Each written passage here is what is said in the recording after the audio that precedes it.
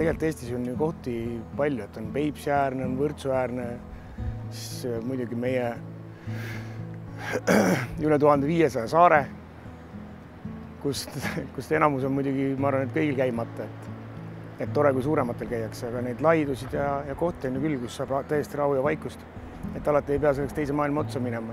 Minu meelest leiab nii väikse pindala pealt, kui meil Eestimaa on nii imelisi ja lahedaid paiku, et nii mõndagi kohta ma nimetaks lausa selliseks riik riigis.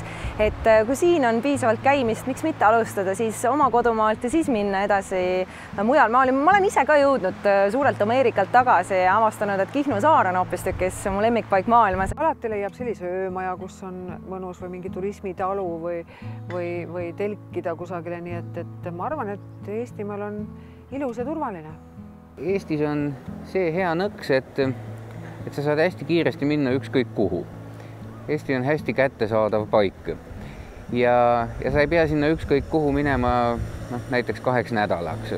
Sa ei pea minema isegi mitte terveks nädalaks, sa võid minna kohe, kui tuju tuleb, täpselt sinna, kuhu tahad.